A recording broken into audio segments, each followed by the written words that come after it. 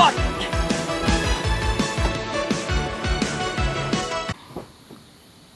Oh my God. Are you okay? You okay? I'm okay. Did you hit your head?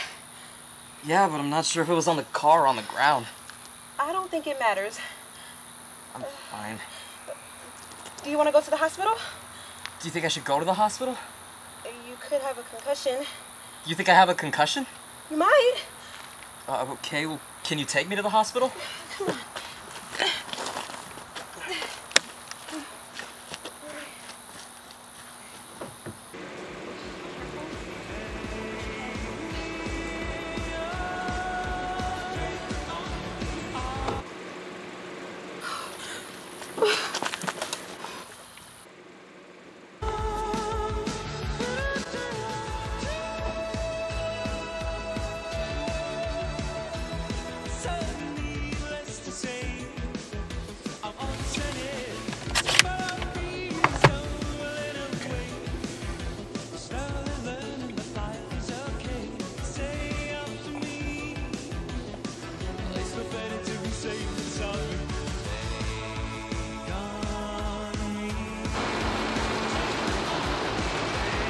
Okay, here's the thing.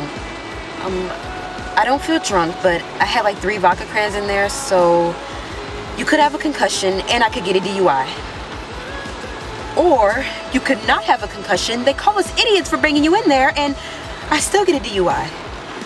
My parents would die from shame. I would lose my scholarship to CMU over it. You would feel so guilty for ruining my life that you would move to California and eventually blow your brains out, and everyone will think you did it because you didn't become famous. Like a dark fast? I obviously don't want you to get a DUI, poop dick. Listen, this one's totally up to you. I can call you a cab to the hospital and you can tell them it was a hit and run. Jesus, what have I become? It's like watching a mob boss try to orchestrate a cover-up. I'm not a bad person.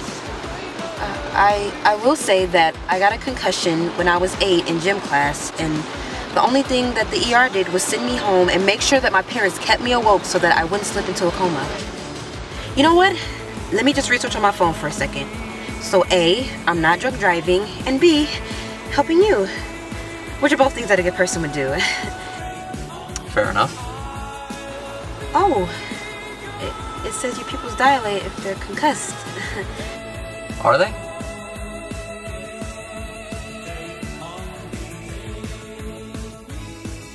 So, how was Hartman's? Did you come all the way here for just 4 days? Why is this so hard for people? My roommate flew back to Tel Aviv for the holidays. Do they even celebrate Thanksgiving in Israel? Exactly. Oh.